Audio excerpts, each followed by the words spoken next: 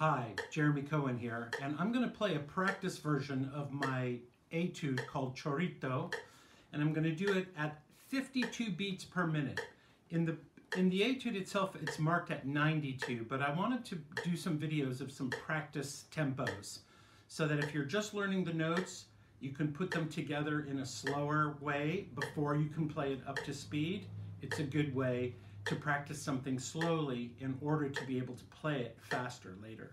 So here we are, Chorito, at 52 beats per minute. 1, 2, 3.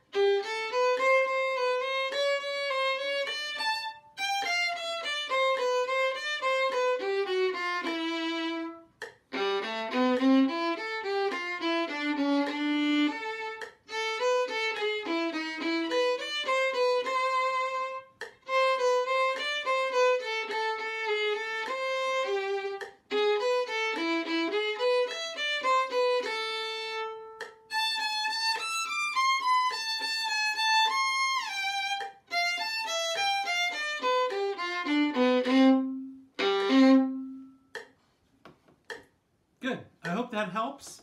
It's a nice, steady, slow tempo, and eventually you can move the metronome up yourself and get it up to 92. Good. Have fun.